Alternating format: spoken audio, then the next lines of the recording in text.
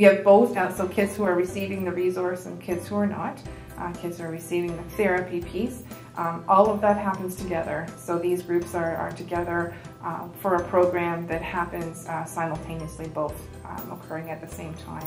So I have a daughter who's only 6 months old at this time. It's one of the main motivating factors was that I worked here.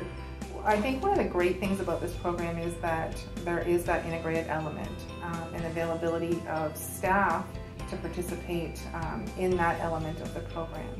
With the remodel, we're really trying to look at a more even population between needs and not needs.